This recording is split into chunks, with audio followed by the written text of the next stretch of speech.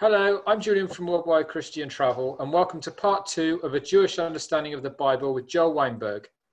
A synopsis, along with more information about Joel, Worldwide Christian Travel, and GGC, can be found in the description. Please give a thumbs up and subscribe to our channel if you are enjoying the lectures. Joel, over to you. Okay, hello everybody, and I hope most of you saw the first lecture or the first talk, because what we'll be doing today will be building on that. And what we're going to do is we're going to start off with trying to understand the actual ways the Bible was read, interpreted, what tools were used, and then the pinnacle, even though it shouldn't be, will be at the end, where we'll see how Jesus actually used almost all those tools in one of his parables, which I hope will give a slightly deeper understanding of that, because we will then understand the various tools and the various ways the Bible was used, interpreted, and understood. Now, you ask almost any Jew, and they will be able to quote the famous saying of there are 70 facets or sides of the Torah. In other words, and this is a difficult concept for many Christians to understand, there can be multiple readings and understandings of the same text, and they're all right. They're all legitimate. They're all good. They all can be used, and they all can be a source of understanding. So that's why when they say there's 70 facets, it can be in almost any direction. Now, there's a famous story, which I love telling, which tells a story about two people who have a conflict, and they go to the rabbi to have him solve who is right and who is wrong. The rabbi sits in his room with his wife. The first person comes in and gives a full description, gives his side. The rabbi listens closely, and at the end says, "You're right." The guy leaves. Second one comes in. Rabbi hears his whole story, listens closely. At the end of the discussion, the rabbi turns to him and says, "You're right." He leaves, and the wife, slightly disturbed, turns to her husband and says, "How could you say he was right and he was right?" And the rabbi looks at his wife and says, "You're right." Now, it sounds funny, but everybody can be right, even though we have different explanations, and we'll see how that works soon. We're told of a rabbi known Ben. Ben is son of Bagbag, which is a strange name, and he tells of how we derive our information. And he says, turn it over, i.e. the Torah, and again turn it over, for all is there. It is an unlimited, never-ending source of knowledge, information, and new knowledge. And look into it and become gray and old therein, and do not move away from it, for you have no better portion than it. From learning the Bible over and over, you will always discover new things. There is no limit to the knowledge that comes from it. Second important point we're going to deal with is many people will concentrate solely and say the only way to read the Bible is a literal interpretation of the Bible. I read the text, I understood what it says, not looking for games or things that were played there. But to my opinion, that can't work. Two examples. In Psalms 19, we read, "The heavens declare the glory of God, and the skies proclaim his handiwork." Now, if we read it literally, the heavens are speaking and declaring God's glory.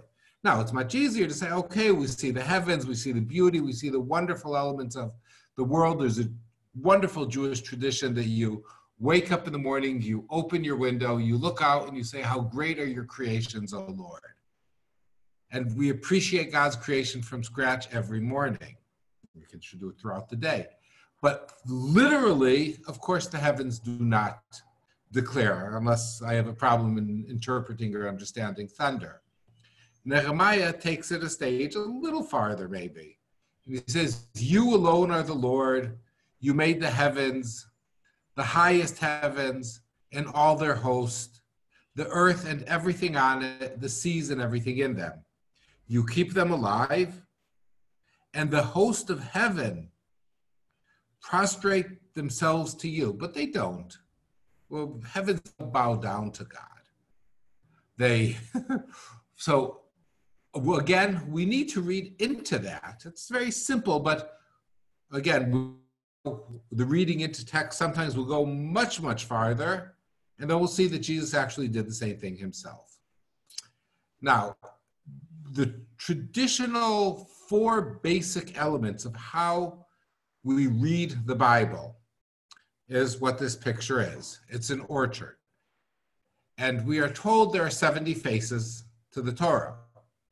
Now, if we look over here, we'll be able to see that there are 4 basic ways that the Torah is, or that the Bible is interpreted. Pshat, that's the basic literal understanding of the text. You read it, and that's pshat means simple. Remez is an allegorical meaning of the text. Drash is it's an interpretive reading into the text, and so it is using really a mystical reading. Drash, interpretive, sod is a secret. The 4 of them together will spell pardes, which is a very interesting word because it's originally a Persian word. The English use of the word pardes is what you know today as paradise. That's where the word comes from. And you can see the first letter of pshat, remez, drash, sod, pardes. In Hebrew, pardes means an orchard, but in reality, it's interpreted, and we're not going to go into it now, almost as the orchard or the trees of the Garden of Eden. So there we have the link, paradise, pardes. So the 4 ways to read it: the simple, plain, the allegorical, the interpretive or imperative sense, and sod, the mystical side of it. Here, once again, we see what the Torah looks like. We're going to deal with that, even how that can be used as an interpretive. Now, who has the right? In reality, we're told that any interpretation given by a scholarly person is as if it was given to Moses in Sinai. But in the book of Deuteronomy itself, we're told, who do you turn to if you have an issue? And we have to keep in mind, this is a Deuteronomical text. Jerusalem is the pinnacle and is the center, and it says, and if there arise a matter too hard for thee in judgment, between blood and blood, between plea and plea, between stroke and stroke, even matters of controversy within thy gates, then shalt thou arise and get thee up unto the place which the Lord thy God shall choose. And thou shalt come unto the priests and the Levites, and unto the judge that shall be in those days. So here we have Levites, because in the Jewish tradition, the Levites especially, the priests are also from the tribe of Levi. The Levites were the teachers, and unto the judge. In other words, the judges do not have to be from the tribe of Levi, but they have to be knowledgeable people that shall be in those days, and thou shalt inquire, and they shall declare unto thee the sentence of the judgment. So this is talking about maybe legal elements, but also explanations and interpretations. And thou shalt do according to the tenor of the sentence, which they shall declare unto thee from the place which the Lord shall choose. And thou shalt observe to do according to all that they shall teach thee, according to the law which they shall teach thee, and according to the judgment which they shall tell thee. Thou shalt do, thou shalt not turn aside from the sentence which they shall declare unto thee, to the right hand or to the left hand. You have to follow. There's not much leeway there. Now, Shemot Rabbah, medieval interpretation, but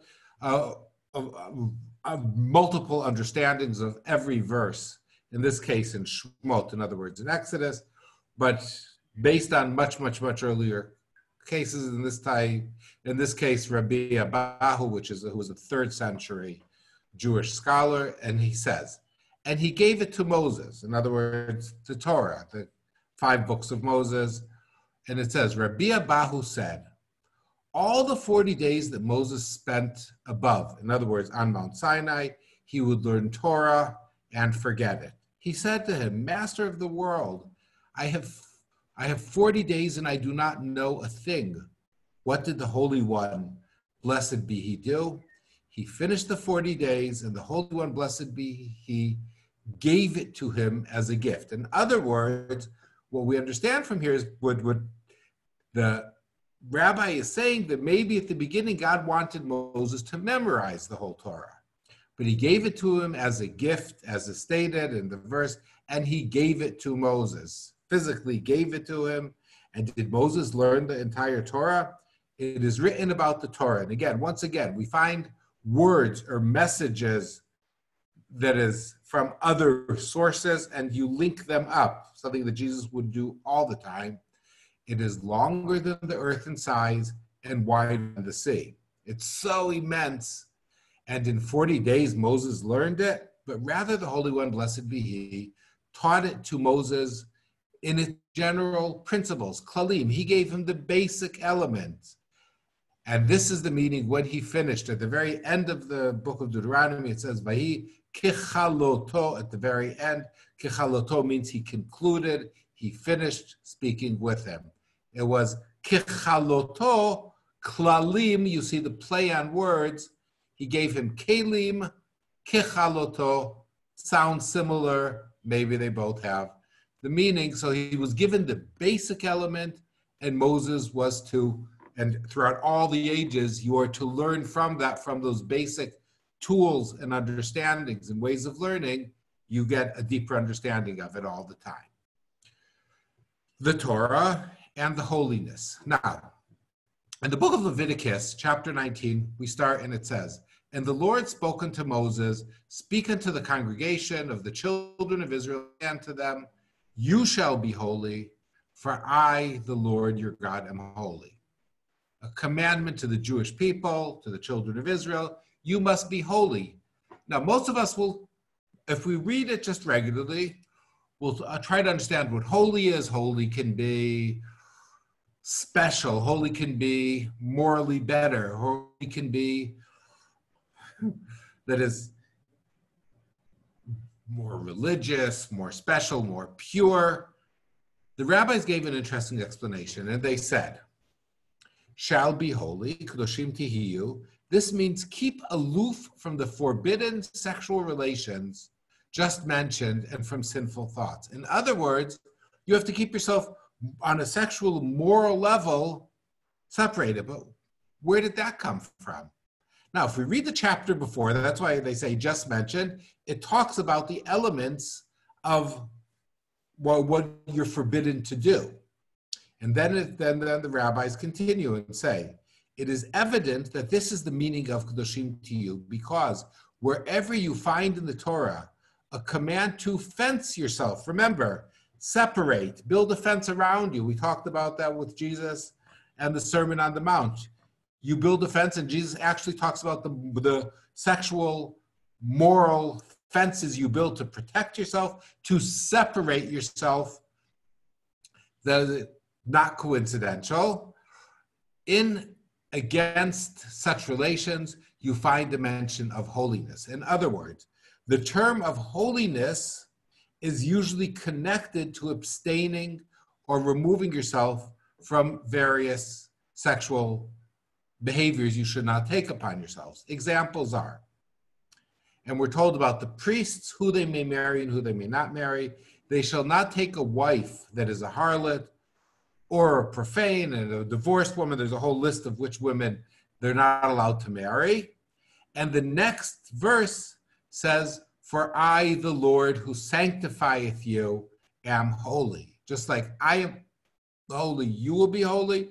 How do you become holy? From abstaining from removing yourself from these relations. Just a very interesting little element. The term harlot, which also will come across it with the story of Judah and Tamar, when he's looking for her to make the payment, and he turns to it and says, Ayeh hakdesha hahi alem haderech. Where is that harlot? The term that is used there and here is kdesha. Now, holy, kadosh, kdesha, the same root. So in this case, we have the Bible uses the same source of the word to represent two opposite elements. Again, it will be totally lost in the translation, but Kadesha is a harlot, Kadosh is holy. And they continue, neither shall he profane his seed by the forbidden unions of the marriages, for I, the Lord, do sanctify him. I make him holy, I make him sanctified by removing him. So the understanding, the interpretation, it's not the simple reading. If you would just be reading this on your own, that would not be the conclusion you came to. And there can be many explanations. They shall be holy, and then we're told, followed, they shall not take a wife that is a harlot or a profane. That's what Vayikra Rabbah tells us. So the text is read into based on what it has around it, and finding the same word that can match the explanation in many places. Just two important elements we have to remember. When they talk about, in the Jewish tradition, they talk about receiving the Torah, they're always talking about the written Torah and the oral Torah. So it is today amongst the Jewish tradition, except there is a group called the Karaites, who we will, similar to the Sadducees, well, even though there's no relationship between them, and we'll talk about the Sadducees, we'll mention that in a minute. And last but not least, the huge mistake. Paul always talks about the Torah, the 5 books of Moses, the commandments, as law. It is not just law, it is teachings, it is instructions. And we'll see literally how the Bible uses that same term for learning, teaching, and following, because Yoreh, teaching, Torah, and in Hebrew, a teacher is Moreh, they all come from the same source, because the Torah deals to a great extent with moral issues, not just with legal. Now, to understand the groups that exist in the time of Jesus and their understanding of, and the way they would interpret and understand the Bible. We're starting at around the time of the Hasmoneans, 1st, 2nd century, 167, defeating the Greeks, or the Hellenists really to be accurate, and the groups that existed, the Essenes. Also, I'm mentioning the Yachad because those are groups similar to the Essenes that lived in Qumran where the Dead Sea Scrolls were found. Their leadership were priests.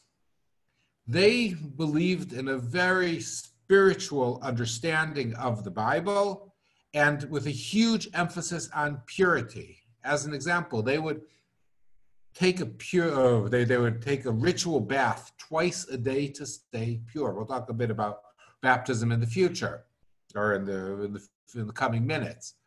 They put a huge emphasis on the day and the end of times in the world to come.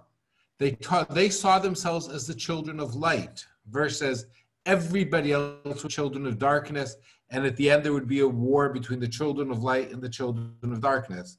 Some of you that have read Mormon texts might see a similarity, even though there's no relationship whatsoever.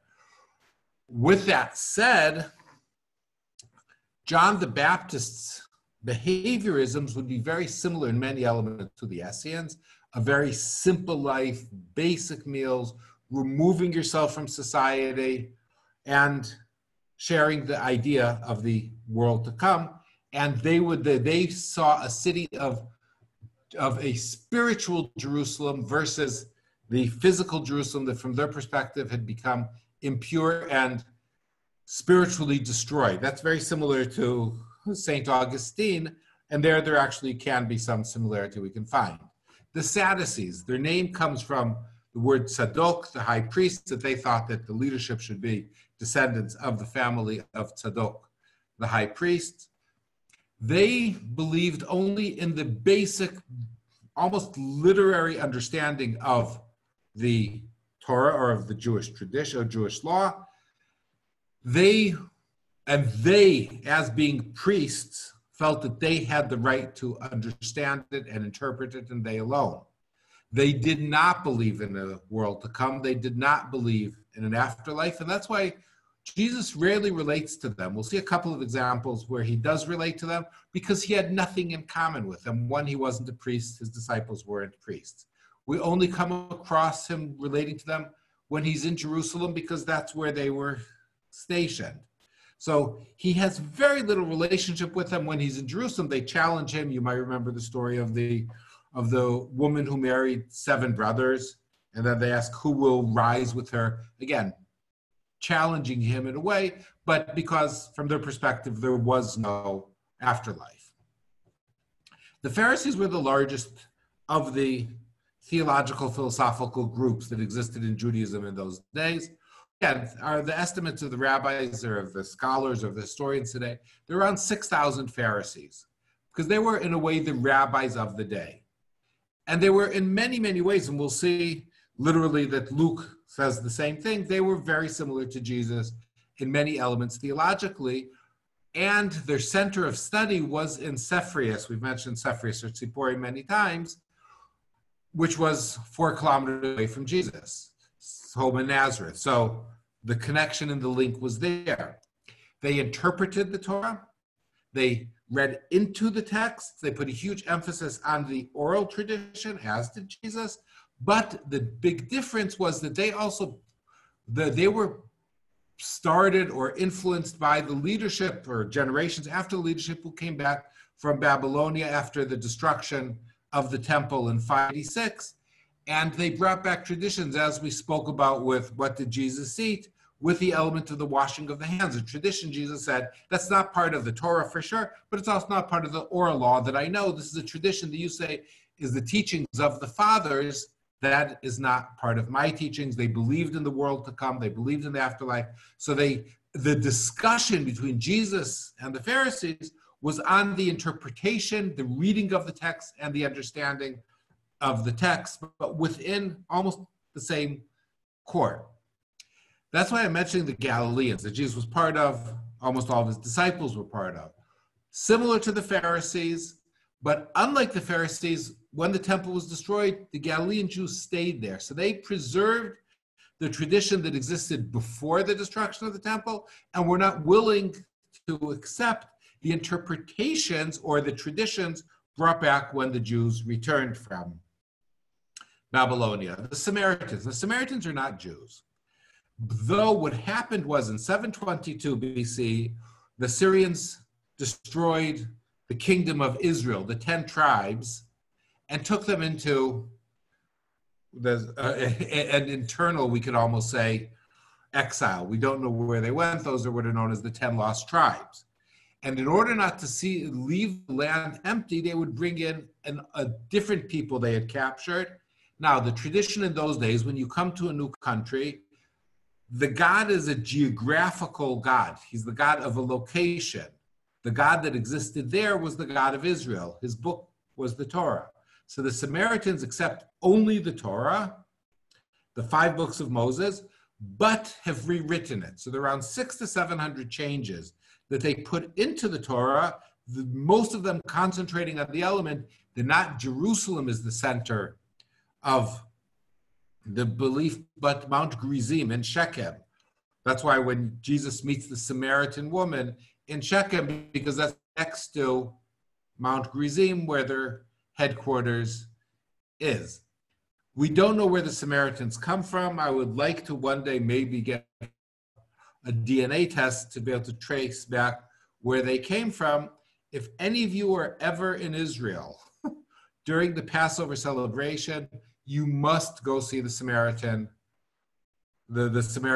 Passover. And I, as a vegetarian, don't find it that pleasant seeing all the sacrificing of the lambs, but you will really see the sacrifices as they were in the time of the temple with all of the ceremonies. You can get a very clear understanding of what things were like in Jesus's days in the temple. Just they have the high priest, they have the priest, they have the each family sacrificing it. There are only a couple of maybe 300 Samaritans left, so it's on a much smaller level than would have been the temple. You get the real physical feeling. Now, some examples. Matthew 22, the same day Sadducees came to him saying, there is no resurrection. So we're told by Matthew, the huge difference, the Sadducees not believing in resurrection. In Acts, Luke tells us the clear difference between the Sadducees that we have nothing in common with and the Pharisees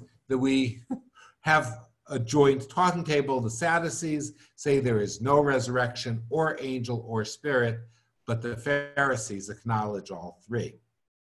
That said, Matthew has an issue on the way they interpret the baptism. Now, baptism in Judaism has little to do with what baptism in Christianity is today, even though the baptismal tradition in Christianity, which in most denominations is a one-time thing and taken from Jesus being baptized in the Jordan River, but Jesus would have baptized himself or purified himself many more times, as all Jews would do. The baptism is the spiritual, if you are spiritually unclean, and again, spiritually unclean, that is if you touched a dead body. If a woman at the end of a woman's menstrual that is cycle, she will baptize herself, or really purify herself in living water, as it's said in the Bible. And he challenges them of going to purify yourselves because, again, as I always tell groups I work with, when you go down to the baptismal site in the Jordan River, the water there is very far from clean at the original baptism site, not the site in the northern part of it. And there you can understand you can be spiritually clean and physically filthy. You can be physically filthy. You can be physically clean, but spiritually filthy. And that's what Jesus is talking about here. But when he saw so many Pharisees and Sadducees going down to be baptized, he said to them, "You brood of vipers, who warned you to flee from the wrath to come." Again, also taking a little poke at the Sadducees who can't deal with the wrath to come because they don't believe in it. Bear fruit worthy of repentance. You have to be spiritually clean, not just purifying yourselves. Do not presume to say to yourselves, "We have Abraham as our ancestor." In other words, Jesus is telling them the world to come is not based on your genealogy. For I tell you, God is able from these stones to raise up children to Abraham. We mentioned this last week. Here's a play on words. Min ha'avanim yakumu banim. Avanim, banim, same root, not really same root, but same pronunciation. And there people say, why is the interesting rhyme? There's an extra message that comes from here. Now, the destruction of the temple was one of the most traumatic issues, the events that happened to the Jewish people ever, and it also changed the whole reading and understanding of the Bible, or of the way things were handled, to put it more accurately. The destruction of the temple, the Sadducees lost the base of their power. They were priests, they based their power on the temple and the sacrifices. That came to an end, and with them, the Sadducees disappeared. The rabbis replaced the priests of the kings both as the political leadership and as the religious leadership. A new position, the patriarch, who was known as the Nasi. Nasi is a term that's used in Hebrew today to talk about a president, replaced it. So there was a new leader, and he was a religious leader. The High Court, we come across the Sanhedrin with Jesus' trial at the end of his life. There were 70 or 71 people, and that became the senior legal and interpretive institution. The Sanhedrin, we'll see what happened with the Sanhedrin in a minute. Prayer replaces sacrifices in Judaism and in the early Jesus movement. Because keep in mind, the followers of Jesus in Jerusalem after his death were still observant Jews. Peter, James, the disciples, all preserved, were told in Acts of their going to the temple. But once the temple was destroyed, prayer replaced the sacrifices for the Jews, and prayer replaced the sacrifices for the Jesus movement. So the evolution and the development of prayer played a major part. Now, how could the rabbis legitimize having the prayer replace the sacrifices? So they turn to Hosea, and it says 14:2. In some sources, it's 14:3. We're not going to get into the reason for the mix-up of the verses. It says in Hebrew, "Chu imachem dvarim v'shuvu el Adonai imru elav ki kol tisa avon v'kachtov u'nishalma farim siftatenu." Now, the English says, "Take words with you and return to the Lord." In other words, and they're talking about the individual, each individual. There's not communal prayer, but similar to Jesus teaching the Lord's Prayer, he's saying, but he says, say to him, forgive all our sins and receive us graciously. And it's also interesting, the plural, like the Lord's Prayer, even though that again was to be said by as an individual.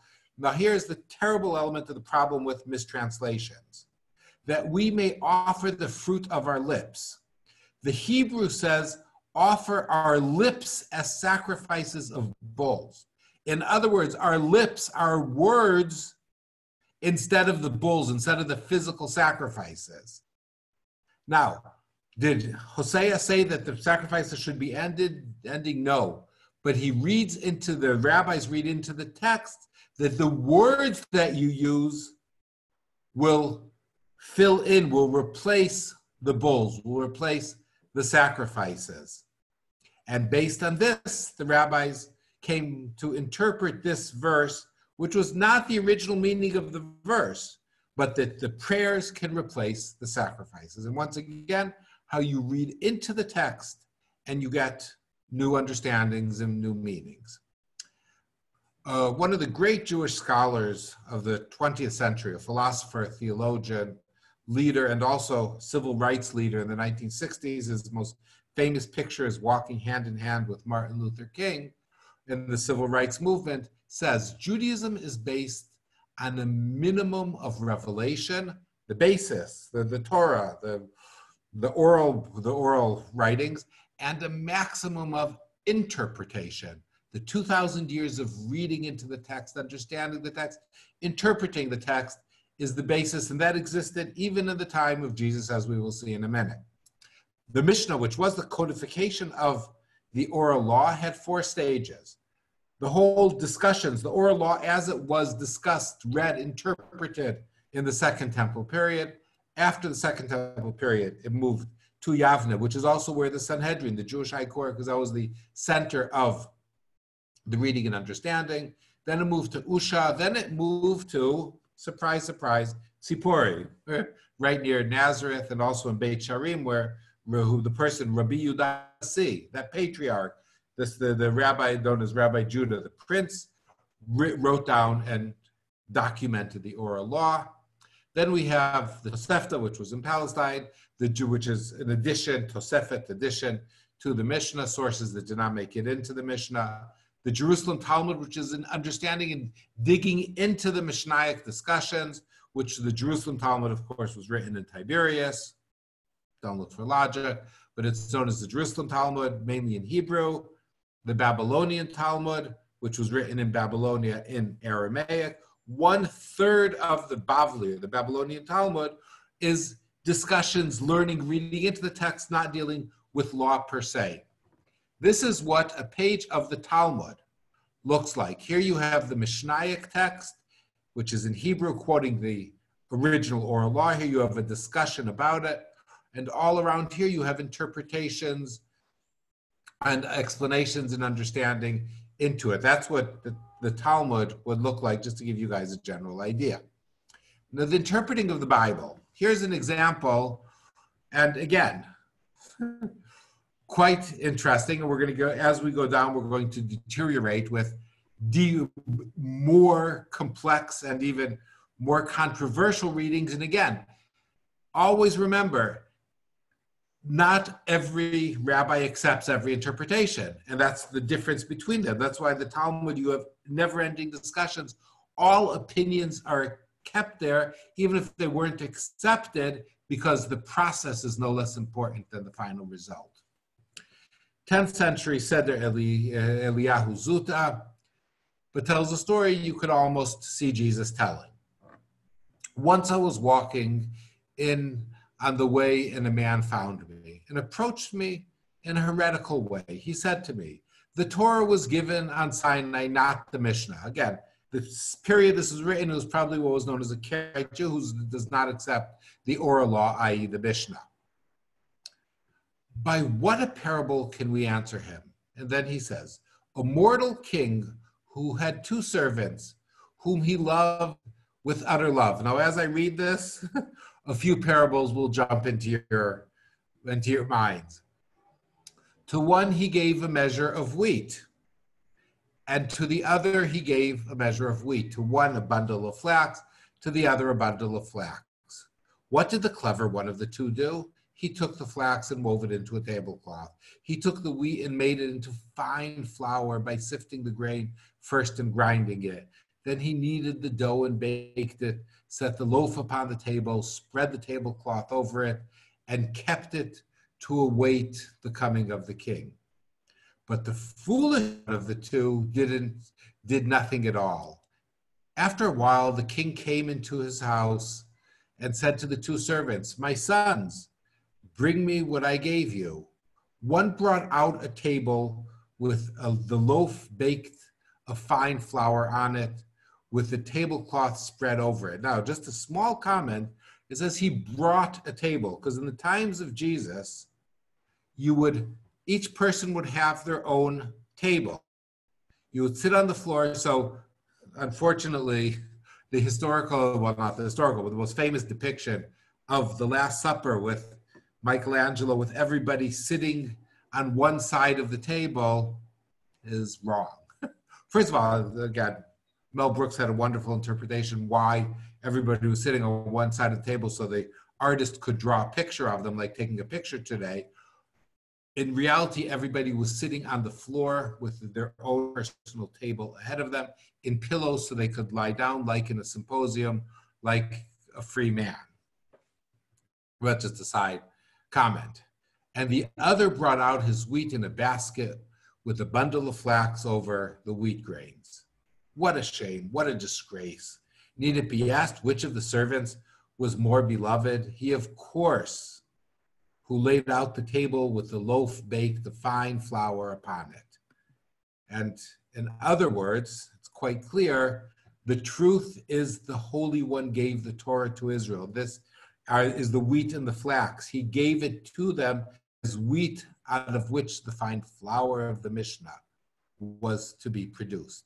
You take the basics, and then you work it, you develop it, you understand it, you deepen it, and that is the final production through the ways of reading and interpreting the Midrash, also known as exegesis. We talked about that last week.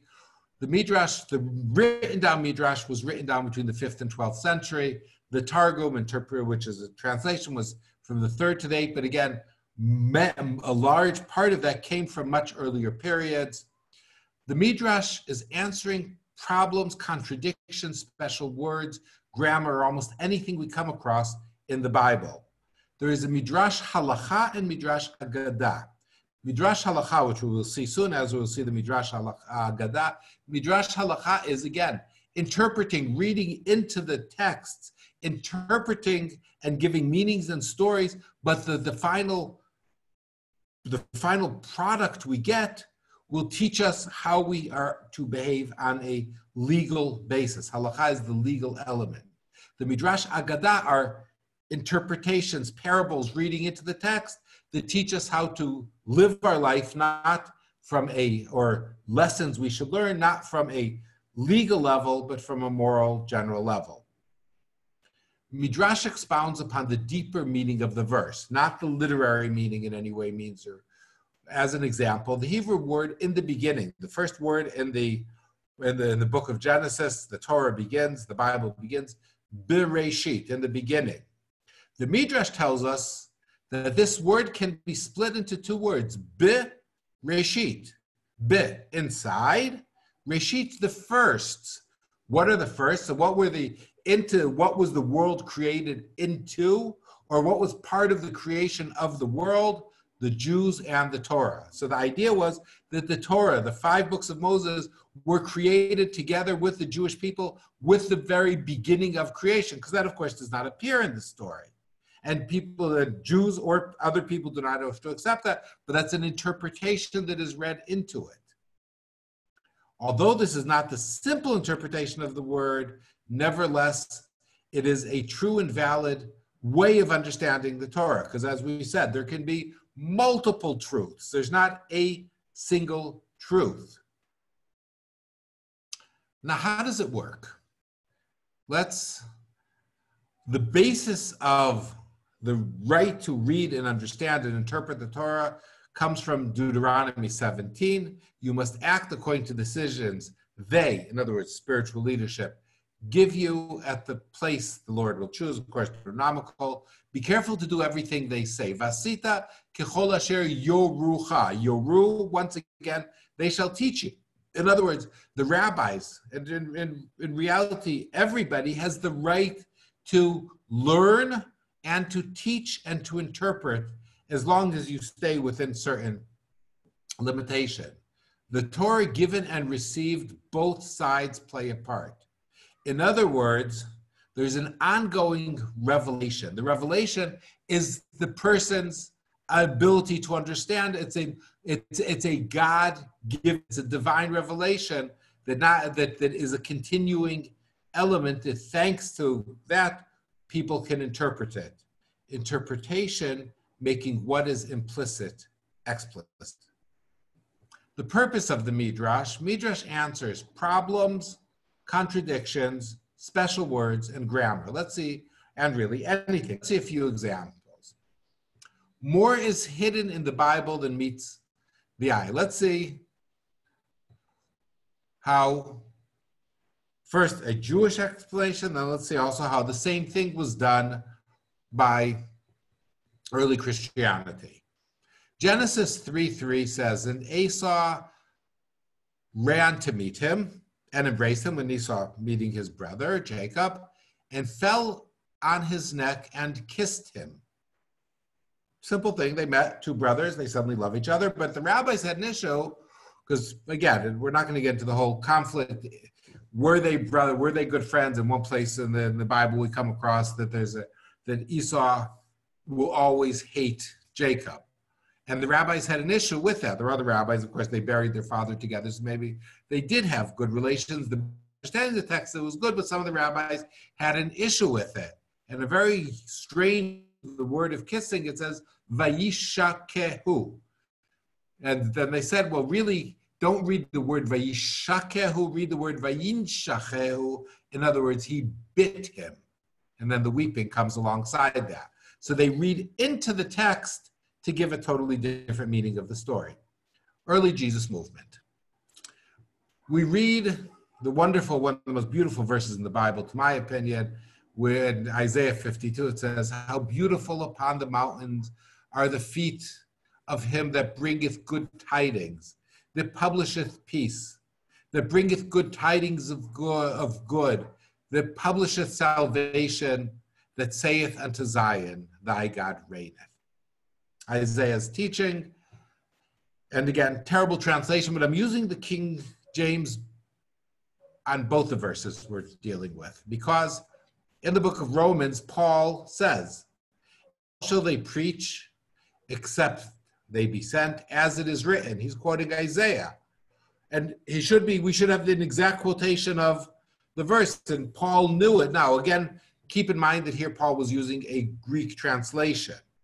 He was using the Septuagint, but how beautiful are the feet of them that, again, here we have publisheth peace and preach the gospel of peace. So the publishing is done, the gospel. And again, Paul did not have the gospels in front of him, and bring glad tidings of good things. What happened to the publisheth of salvation?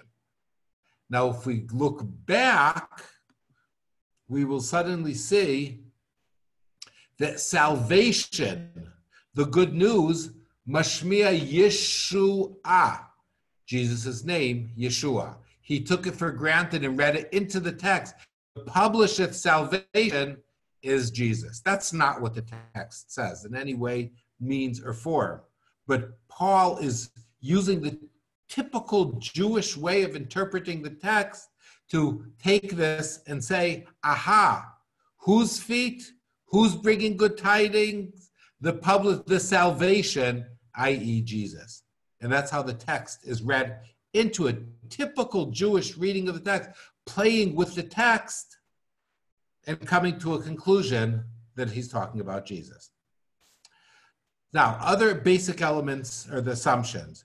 Bible is a fundamentally relevant text, not a history. It's not a history book. It doesn't have footnotes. It's not a history of the past, but written for the relevance of future generations. The Torah is given for, the Bible is given for all generations, and it can be read and understood and interpreted for all generations. There's a famous Jewish saying that Maaseh Avot, the deeds or the ways of the father, are a siman, are a sign for the sons. The Bible is perfect and perfectly harmonious. If anything that looks like a mistake needs interpretation, understanding, because there can't be mistakes, nothing in vain, every word has a meaning. And the Bible is divinely inspired. Now, the reading into the text, or needing to rewrite the text almost, or to have stories that will help us understand the text. And here's a case that it looks like we have a problem or a contradiction in the Bible. In the book of Exodus 15:15, we're told about the Egyptian army, and it says, the deeps covered them. They went down into the depths like a stone. The Egyptians sank into the sea. So they worded the chariots and everything. They wound up at the bottom of the sea. But one chapter before, we're told, thus the Lord saved Israel that day out of the hand of the Egyptians. And Israel saw the Egyptians where? Not at the bottom of the sea. They literally, physically saw them dead upon the seashore. A 1st, 2nd BCE book called The Wisdom of Solomon, which has been preserved by some of the churches, not in the Jewish Bible, but a Jewish text written in Greek, written in Alexandria in Egypt, rewrote the story in a way, because they saw this and they say, wait a minute, we have a contradiction. There can't be a contradiction. How do we rewrite the story? She brought them over the Red Sea. Again, interesting enough, talking about God as a female, but that's a whole different theological discussion. He brought them over the Red Sea and led them through deep waters. But she drowned their enemies and cast them from the depth of the sea. So here you have an attempt, both sinking at the bottom of the seas and drowning on the shores. Here's an attempt to rewrite or interpret the text to help us have a new story. To be honest, you'll see that an awful lot in the early church and much later also, trying to deal with, let's say, when was Jesus crucified? Was it according to John before the Passover, the day before, or according to the Synoptic Gospels? And some people will rewrite the story to make all stories come together. Now, here we can see the last chapter of the book of Isaiah as it was found in the Dead Sea Scrolls. Now, what I want to point out is this word over here, because it's not between the lines. What it is, as the copier of the scroll thought that the text was wrong. Maybe a word fell out, and he added it here, mikol, just a side comment, Bnei Israel, the children of Israel, written over here. But mikol, so he's saying the text is, somebody might have forgotten, or to help you in the future understand it. Amazingly enough, here we have this verse, and it says, Haviu et kol achichem mikol. He was right. That should have been in the text. In other texts that might have been copied and led to the Masorek, the Bible as we have it today, the book of Isaiah, it made it into it. Same thing in the English and in the Greek and in the Latin, all nations. A word was left out here or added and to help us understand that the Lord out of not just nations, but all nations. So here we have somebody interpreting or correcting, and that stayed forever. Another interesting, it's more of a almost artistic interpretation, is here we have the song of Moses as the children of Israel, after the children of Israel left. So it's written in a poetic writing, unlike the traditional writing of the Torah. And when we come to the very end, we're told about Vayashov Adonai Elohem et mei hayam, that God brought the water on them. And it says, Uvnei Israel halchu beyabashah, the children of Israel walked in the dry area, betoch hayam, inside the sea. Now, when the children of Israel left Egypt, we're told, V'hamayim lahem choma miminamu mismolam. The sea is a wall to them from the right and from the left. So the tradition became that the way that this story is written, Hayam, which is written here, and Hayam, which is written here, the sea, Hayam is the sea, is a wall with the children of Israel walking between us. Here we literally have a graphical interpretation of the Bible, seeing the sea on either side and the children of Israel in the middle. How do we deal with textual problems? So let's see if you take one story and use it to understand multiple issues that can be dealt with. And Cain spoke unto Abel his brother. What did they speak? It says they spoke. We don't know their conversation. So the rabbis wanted to see what could have been their conversation that would have led to such a deed. Genesis Rabbah. And Cain spoke unto Abel his brother. About what did they quarrel? Come, said they. And so one of the rabbis said, this is what they said, let us divide the world. One took the land and the other took the movables. And we can each which made a better financial decision. The former said, the land you stand on is mine. While the latter retorted, what you are wearing is mine. One said, strip, the other retorted, fly off the ground. Out of this quarrel, Cain rose up against his brother Abel. Rabbi Joshua of Siknin said in Rabbi Levi's name, both took the land and both took the movables. But what did they quarrel? One said the temple must be built in my area, while the other claimed it must be built in mine. In other words, the idea of the temple already existed with creation, similar to what we read about the Torah being created with the word. For thus it is written, now they're going to use a text to justify this claim. And it came to pass when they were in the field. Where did we come across field? Now, field refers to naught but the temple. As you read in the book of Micah about Zion. In other words, Zion is not Mount Zion as we know today, but the location of the temple shall be plowed as a field. Here we're talking about a field. Here we're talking about a field. So we're talking about the temple there. We're talking about the temple there. Out of this argument, Cain rose up against his brother Abel.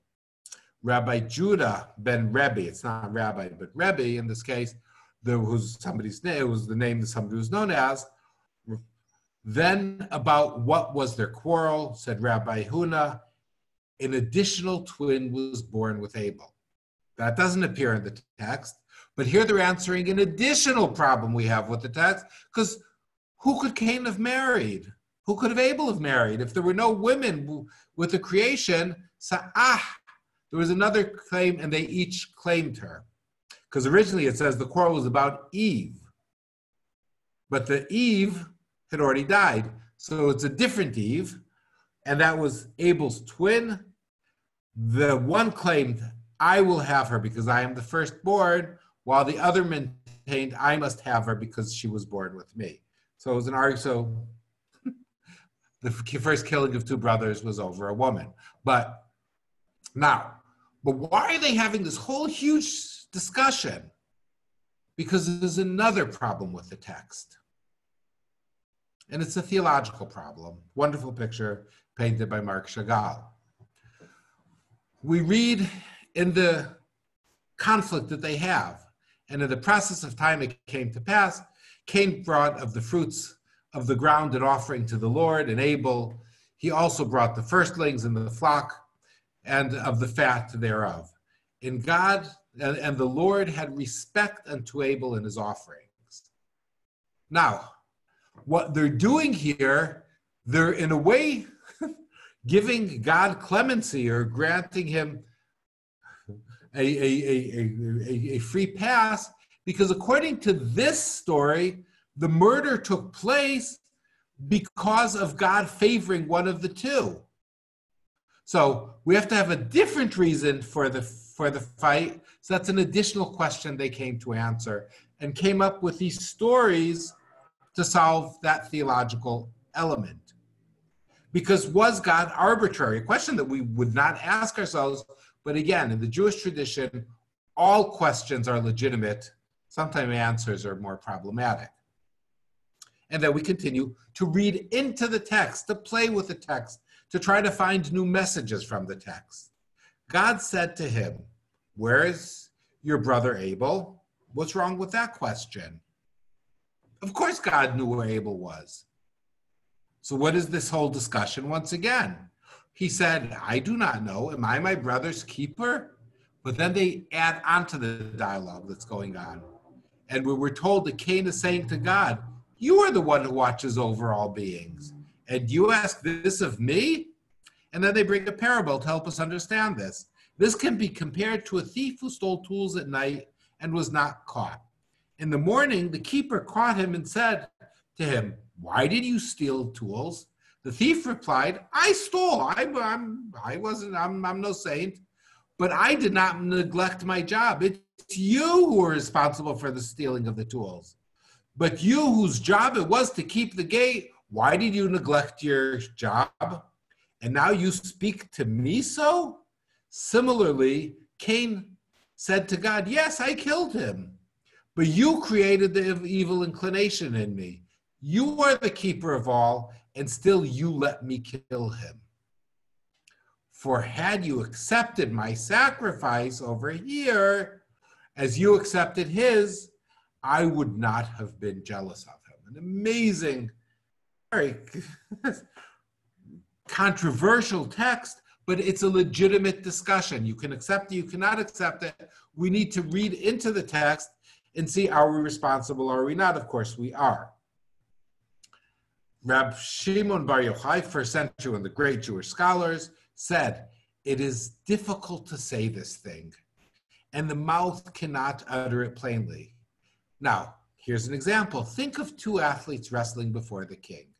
Had the king wished, he could have separated them, but he did not so desire. And one overcame the other and killed him. He, the victim, cried out before he died, "Let my cause be pleaded before the king." Even so, the voice of thy brother, and this is what we're told, cries out against me. Now,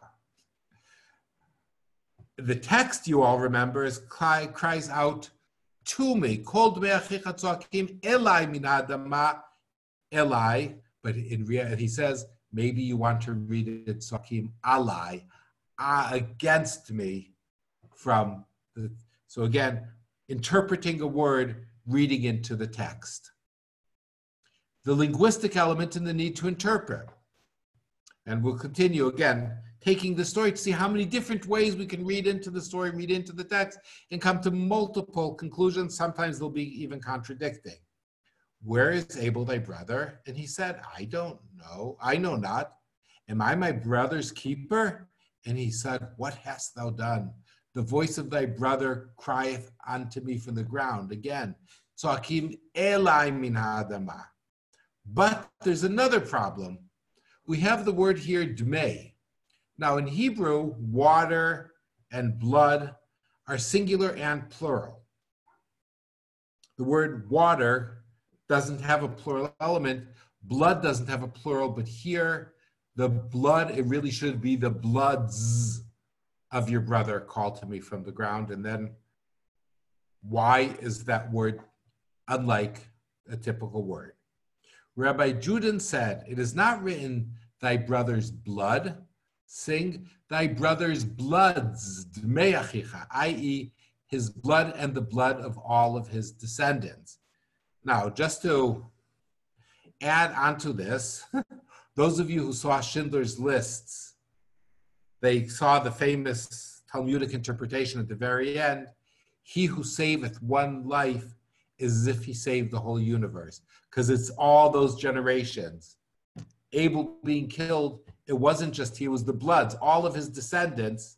And then if he wouldn't have been killed, population of the world would have been twice what it is today. That's good or bad is a different discussion.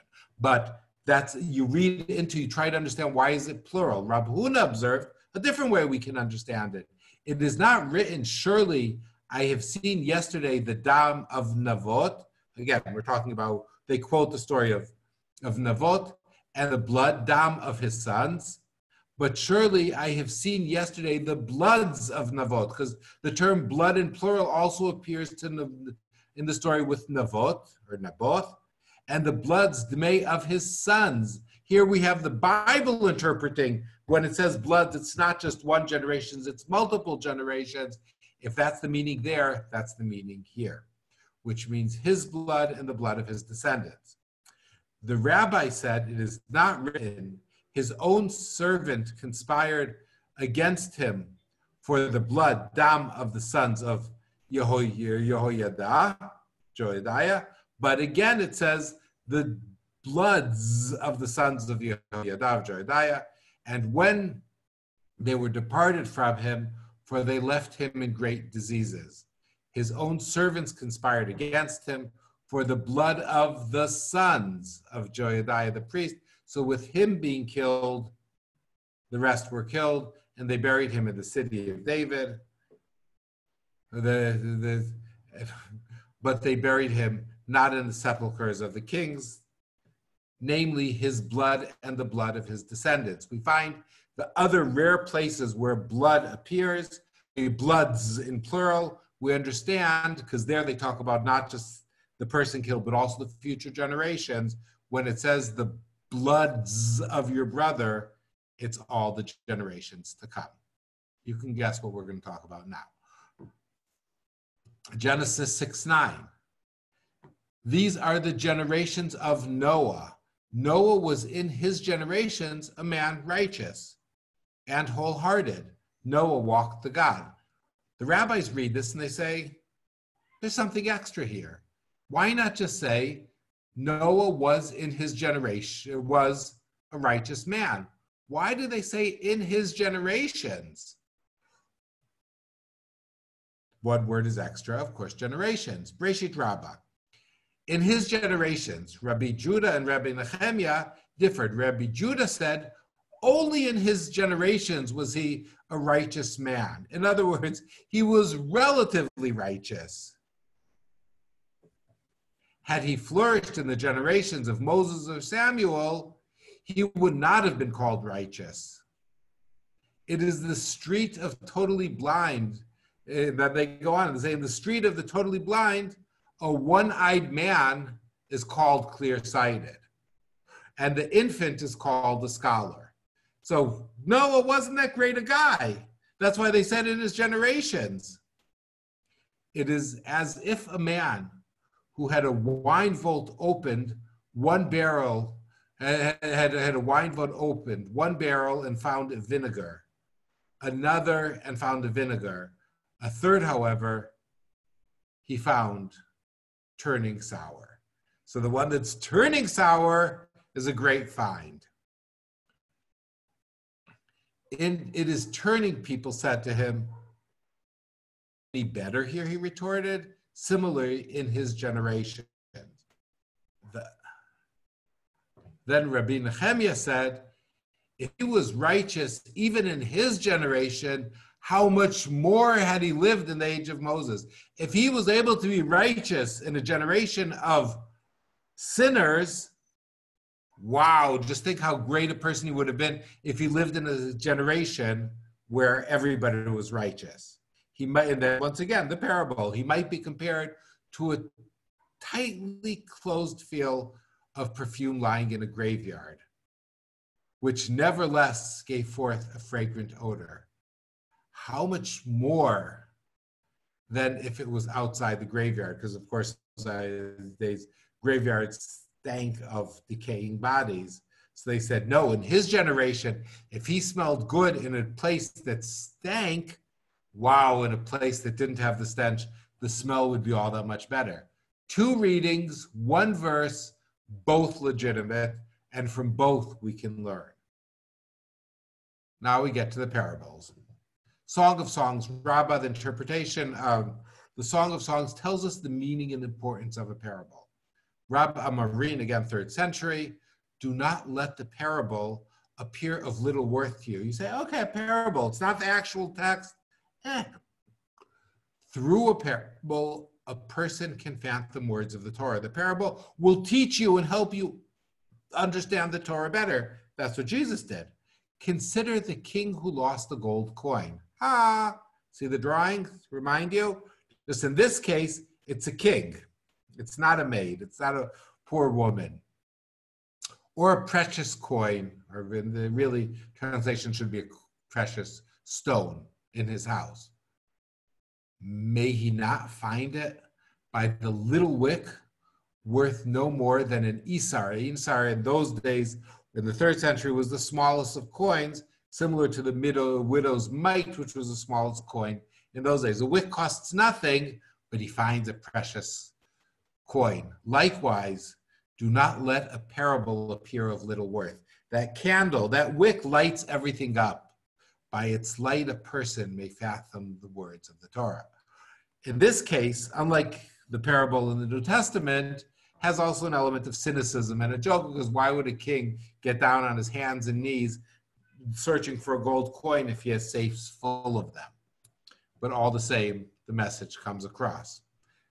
Okay, Eicha Rabbah, Lamentations Rabbah, the book said to be written by Jeremiah after the destruction of the temple. Rabbi Levi said, what is this parable to? A man who put wine in his cellar. Now, we're talking about from the more or less from the time of Jesus was written. Just listen, you'll see the exact same types of parables and learnings, and you can say, they're speaking the same language. A man who put wine in his cellar. Thieves entered and took the barrels and went away, drank it. The wine owner comes, found those who stole the barrel. He said to them, you drank the wine. Bring the barrel back to its place. So, what is that like? So from Shechem, Joseph's brother stole him and sold him. And when he passed from the world, he said, take an oath. He said to them, and this is the story, please, my brothers, from Shechem you stole me alive. Return my bones to Shechem. As it is said in Joshua, we're told of the story of the returning the bones, and the bones of Joseph, which the children of Israel brought up out of Egypt, buried them in Shechem. Again, getting back to the Samaritans, we're not going to deal with that now. In the parcel of ground which Jacob bought of the sons of Hamor, the father of Shechem, for 100 pieces of money, and they became the inheritance of the children of Israel. Because why would the owner want the barrels returned if they were empty? Because there's a value even to that. So that's, again, reading into the text and adding on to the story of Joseph being returned. Midrash Halacha, a legal reading into the text. Bechilta de Rabbi Ishmael, again, another source. It says, we're told in the Bible, you shall not cook a kid in its mother's milk. Rabbi Shimon says, why is this written in 3 places? It's written in Exodus 23, Exodus 34, and Deuteronomy 14. And then, because why would the Bible repeat the same thing 3 times? They said that they correspond to 3 covenants that the Holy One, blessed be He, forged with Israel. So they say, why 3 times? Because 3 times there was a covenant on one in Horeb is Mount Sinai, one in Arvot Moab, that's the plains before Moab, and one on Mount Gerizim and Mount Ebal, where everybody stood up. Again, we're back to Mount Gerizim, where the Samaritans are, where they stood and had They had the 6 on each side yelling out the covenant. Rabbi Yoshiao says the first stated first, and firsts are not expounded. You're not allowed to eat the first of the animals there to be brought to the temple. Why is the second stated? A clean animal confers truma, that is the uncleanliness by being carried. So that's what you're also forbidden from eating. And an unclean animal confers tum'ah by being carried. If you touch it, it makes you, that's why it's mentioned, a second to separate between the clean and the unclean, the pure and the impure. Tum'ah is impurity. If you have learned about a clean animal that is forbidden to cook in its flesh, in its mother's milk, I might think that the same holds true for an unclean animal. In other words, maybe you can cook an unclean animal in its mother's milk. It is therefore written in the milk of its mother and not in the milk of an unclean animal. The third, in the milk of its mother, but not in human milk, which is a very complicated, strange discussion. But we're talking about trying to understand why, because this law of not cooking a kid in its mother's milk has been interpreted, and for sure in the time of Jesus, we know for a fact, was also Jews will not mix milk and meat, and that's used from the learning of this text. Why does it appear 3 times? We give a legal interpretation into the source. Abba Hanan says the name of Rabbi Elazar. Why is it written in 3 places? Let's get a different answer. Because again, and all answers are legitimate. Once for a large beast, once for goats, once for sheep. In other words, the mother, you would think maybe cows, it's okay, goats and sheep, it's not. The 3 basic animals that Jews were permitted to eat were cows, goats, and sheep. So it's each time to let us know that each one of them is forbidden. Rabbi Shimon ben Elazar says, why is it written in 3 places? Once for a large beast, once for a small beast, once for an animal. In other words, other animals that might be permitted. And that a different option is once to forbid eating, once to forbid the derivation of benefit, you can't even profit from it, and once to forbid cooking. You can't eat it, you can't do it, you can't benefit from it. And another option, whether the land of Israel or outside the land of Israel, once before the temple, once not before the temple. And another explanation is whether it's non-consecrated animal or a consecrated animal. Multiple explanations, all legitimate, all trying to answer a question. Now we're reaching, you can see the picture, you can probably guess what it is. Here's a parable, and then we'll see the amazing similarity again, a parable from the time of Jesus. It's quoted in the Babylonian Talmud, was written in the 5th century, but Rabbi Elazar, we're dating him to around the time of Jesus. We learned elsewhere, Rabbi Elazar said, repent one day before your death. His disciples asked him, does then one know on what day he will die? In other words, here's your chance. If you, no matter what you did in your life, repent one day before you die, then maybe you'll make it to heaven, which is a strange concept, though it's very prominent in many elements of Christianity today. And then he says, then all the more reason that he repents today. In other words, see every day as your last day. He replied, lest he die tomorrow. And thus, his whole life is spent in repentance. So that's the idea. In other words, you have to live your whole life as if tomorrow is your last day. The gates of heaven await you, so you have to live a good life your whole life. And Solomon too said in his wisdom, I'm quoting, it says, let thy garments be always white. In other words, interpreting the meaning of let thy garments be always white, you should always be clean. And let not thy head lack ointment. Interestingly enough, you put oil on your head, that's actually where the term Messiah comes from, because it's always be anointed. But anointed to work on. Rabbi Yochanan ben Zakkai says, this may be compared to a king who summoned his servants to a banquet without appointing a time. The wise one adorned themselves and sat at the door of the palace. For said they, is anything lacking in a royal palace? The fools went about their work saying, can there be a banquet without preparations? Suddenly the king desired the presence of his servants. The wise entered adorned, while the fools entered soiled. The king rejoiced at the wise, but was angry with the fools. Those who adorned themselves for the banquet, ordered he, let them sit, eat, and drink. But those who did not adorn themselves for the banquet, let them stand and watch. I would think that sounds a bit similar to Matthew 25.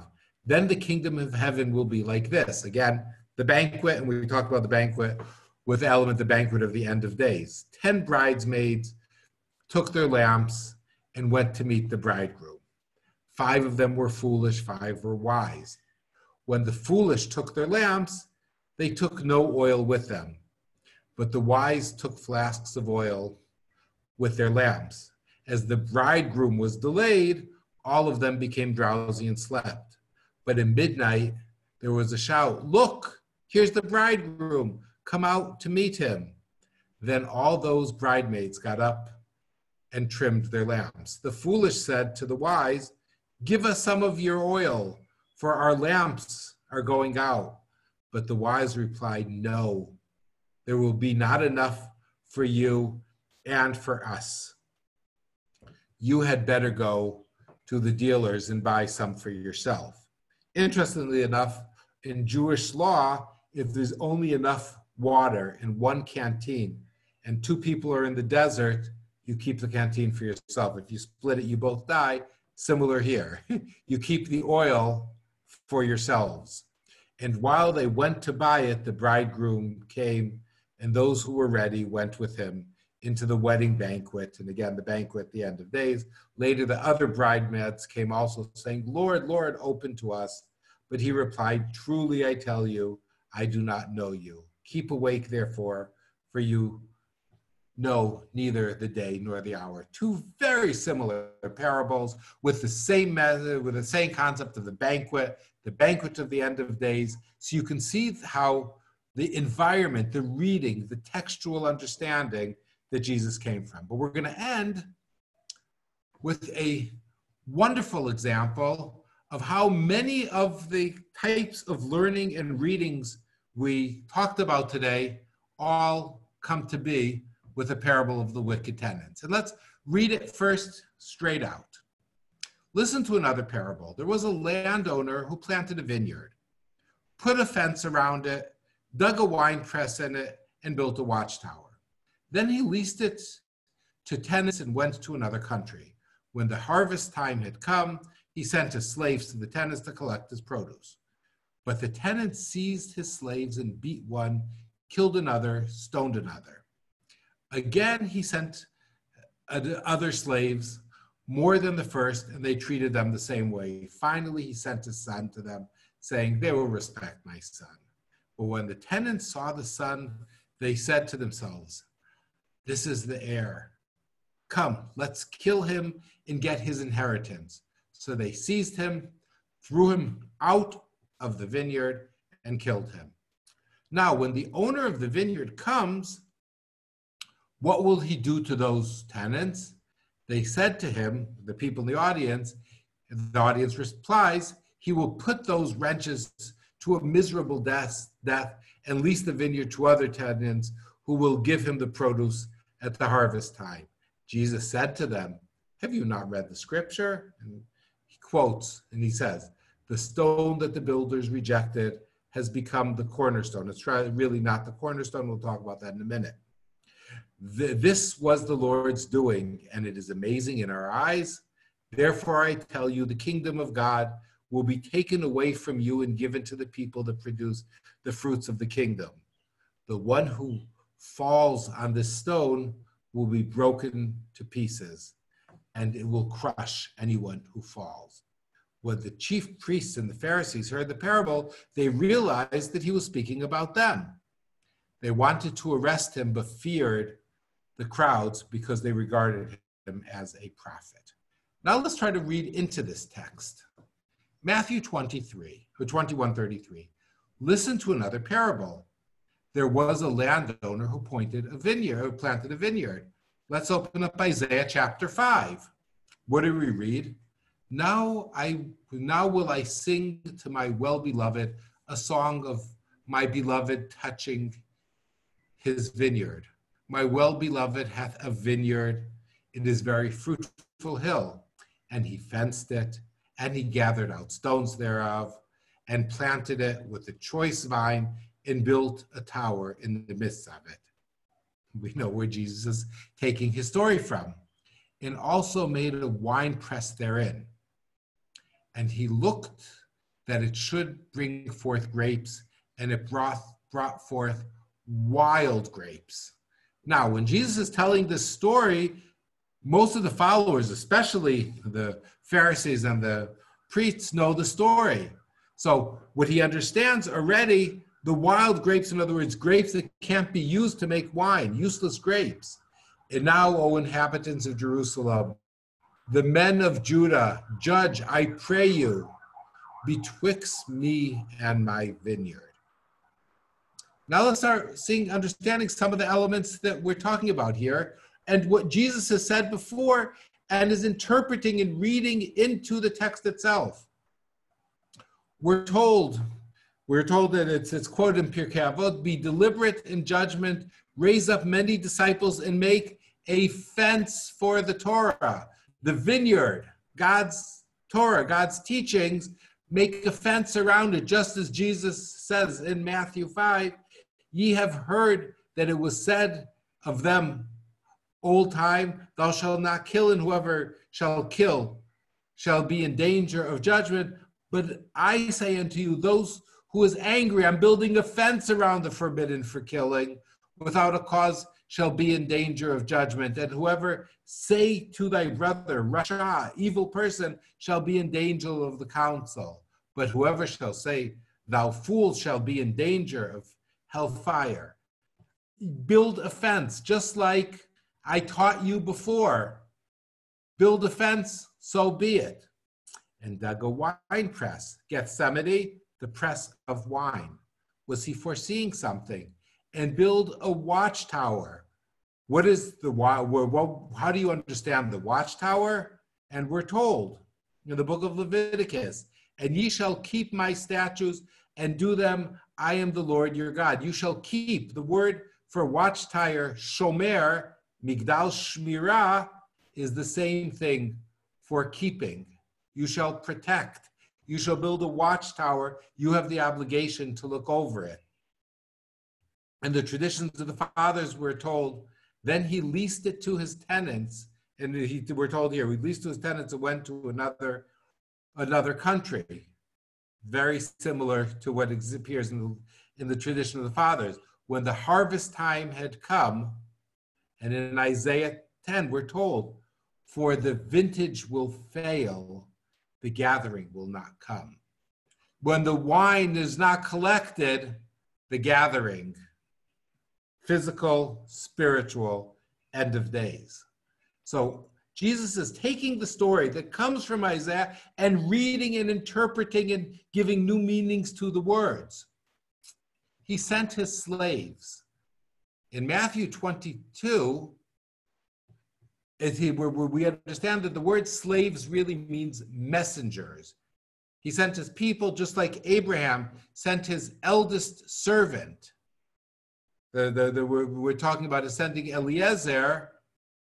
In the Bible, it says avdo, his slave, to the tenant. So keep in mind, we're not talking about an actual slave, but his servants, just as people, our God always relates to his people as his servants. Just a side comment, that is, Abraham was called his friend. That's why the city of Hebron, Chaver, God's friend, also in Arabic, interesting enough, Khalil, the friend, but that's a different story.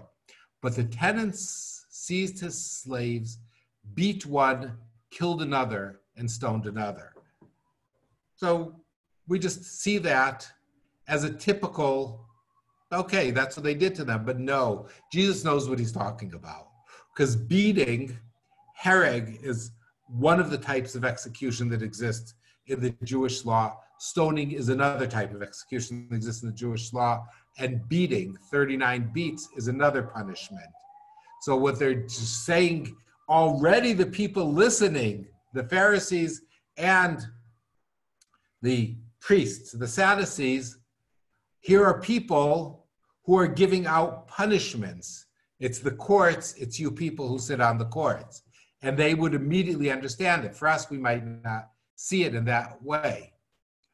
1 Kings 19, we read, and he said, I have been very jealous for the Lord of hosts, for the children of Israel, again, I'm talking about Elijah, saying, have forsaken thy covenant, thrown down thy altars, and slain thy prophets. What does prophets have to do with here? Because he sent their messengers. We spoke about in a previous lecture, the term prophet in Hebrew is not somebody who foresees the future. It's somebody who speaks the word of God. You've taken the people who've come that speak the word of God, and you have beaten them, you have killed them. Again, there's no doubt whatsoever that the people hearing this immediately think of the story of Elijah and Achav. And he sent other slaves more than the first, and they treated them the same way. Finally, he sent his son. Is Jesus saying he sent me? Let's see. To them, he talked about the wine press, Gethsemane, Gachmanim, the press of the wine. He sent his son, saying, they will respect my son. But when the tenants saw the son, they said to themselves, this is the heir. Come, let us kill him and get his inheritance. So they seized him and threw him in. He threw him out of the vineyard. What word is strange here? Out of. Why is the text telling us out of? That's just like in previous times. We see a word that's out of place. Why is he thrown out of the vineyard? Because Jesus will be crucified outside of the wall of the city. Because Golgotha, Calvary, has to be outside of the wall. You can't bury somebody inside the wall. He can't be buried in the vineyard. He has to be buried outside of the vineyard. But according to the Christian tradition, he will return to the vineyard. He will receive it, but he has to be taken out. So here we can see the hinting to what will be coming in the future. Now, when the owner of the vineyard comes, what will he do to those tenants? Everybody replies, he will put the wretches to the miserable death and lease the vineyard to other tenants and will give the produce at the harvest time. Jesus said to them, have you not read the scriptures? And here we're going to read into the scriptures, but in some interesting ways. Now, the stone that the builders rejected has become the cornerstone. It's not a cornerstone, it's a keystone. And it makes all the difference in the world. So all the churches called Cornerstone Church, including John Hagee, should change to Keystone, because the keystone is the stone that supports the arch, that supports the whole building. The way to bring down the building is to remove the keystone. It's the most center stone in the whole building. This was the Lord doing, and it is amazing in our eyes. Now, what's very important is that we have to understand that this psalm that Jesus quoted was this part of the Psalms that the Jews today and the Jews in those days would have sung on Passover, on Pentecost, and on the Festival of the Booths. The festival of where you're bringing in the fruits, you're bringing in the grapes, the festive Passover, and the fast of Pentecost. The early generation of the first Jewish followers of Jesus would have understood this for sure, and linking those three holidays to the story. Unfortunately, today, we miss out on it. Luke tells us in Acts, this is the stone which was set at naught of your builders, which it became the head of the corner. Once again, Luke is taking what Jesus said and interpreting it for his readers, for his followers. Therefore, I tell you, the kingdom of God will be taken away from you and given to the people that produces the fruits of the kingdom. The one who falls on this stone will be broken to pieces. And once again, falls on the stone. Maybe the same stone Jesus was crucified on, and it will crush anyone whom it falls. When the chiefs and the Pharisees saw that, they realized he was speaking about him. They wanted to arrest him because they regarded him as a prophet. But they didn't say it as a prophet foreseeing the future. Matthew 21, we're told, a prophet, he was somebody who was speaking God's word. He was interpreting God's word, because a prophet is somebody who takes what God says and helps people understand it. He's using the parables in many of the ways we saw that he's interpreting the Bible. He's reading the Bible in the Jewish way of those days and helping in getting his message across through that. So we'll take this page, and with this page we will conclude. Because here we have Jewish parables similar to what Jesus said, but understanding things in a different way. Rabbacha the Great said, "The grass weareth, the flower fadeth, but the word of God shall stand forever," quoting Isaiah. What is it like? Like a king who had a beloved friend and suggested to him and said, "Come with me and I give you a gift." He went with him and died. King invites his friend, but his friend dies. The king said to his beloved friend's son, "Even though your father died, I do not retract my promised gift to your father. Come take it." In other words, the gift, the giving of the Torah and the giving of God's relationship to the Jewish people is passed down from generation to generation. It is not taken away from them. So is the case with the king of kings, because God is frequently known as Melech Malchei HaMelachim, the king who is the king of kings, the Holy One, blessed be him. The beloved is Abraham, as it is said, the seed of Abraham, my friend, as we talked about before. The Holy One, blessed be he, said, "You come with me." Now the Lord said unto Abraham, "Get thee out of thy country and from thy kindred and from thy father's house." That's when God turns to Abraham and says, and again, "Lech lecha me'artzecha, mimoladetcha u'mibeit avicha." This is a promise, him a gift, as it is said, "Arise, walk through the land." This is the gift he's giving him, the land of Israel. "Or all the land which thou seest, to thee I will give it." The Holy One, blessed be he, said to Moses, "Even though I promised my gift to the patriarchs to give them the land, and they died, I do not retract my promise gift, rather, but the Lord of our God shall stand forever." The gift is an eternal gift. Now you can see, again, Jesus talking about Abraham. Stones can even replace that. The Jewish tradition is it's an eternal gift which goes on forever. Yalkut Shimon, we have Rabbi Isaac, said, "Should not the Torah have begun with the words, 'This month shall mark for you the beginning of the months'?" Because that's the first commandment that the children of Israel are given. So why don't we just start with the first commandment? Why start with the words "in the beginning"?